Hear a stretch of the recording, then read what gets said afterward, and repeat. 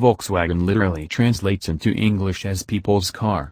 Back in the 1930s, when Ferdinand Porsche was tasked with designing a vehicle for the masses, people wanted little more than durable and cheap.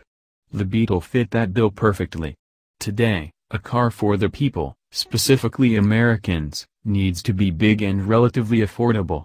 The 2018 Volkswagen Atlas nails those two bullet points, offering seats for up to 7 passengers at a starting price of $31,245. Meeting that basic criteria means that VW probably has a sales success on its hands. Thing is, there isn't any one area where the Atlas stands out from the rest of the herd. From its styling to its powertrain, it seems that Volkswagen is content to do the bare minimum to make a competitive crossover, and in this currently very crowded marketplace that's just not good enough to be a segment leader. From the outside, VW has definitely erred on the vanilla side of plain, with just enough flourish to round off the Atlas corners and make it more than just a basic box. The slab sides are so massive that the optional 20-inch wheels look almost a size too small. On the positive side, indented kinks at the leading edges of the front fenders are a nice touch, and the bland but inoffensive styling matches that of the current Passat and Jetta models. Clearly, this straight-line approach is what Volkswagen's stylists think Americans want.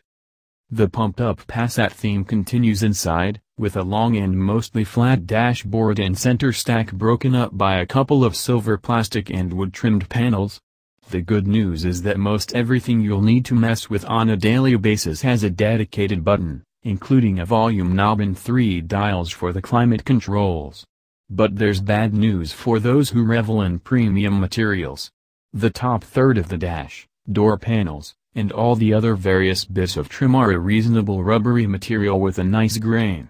Anything you touch below that, though, is the kind of hard plastic that Chrysler and Dodge rightly got dinged for in the mid-aughts.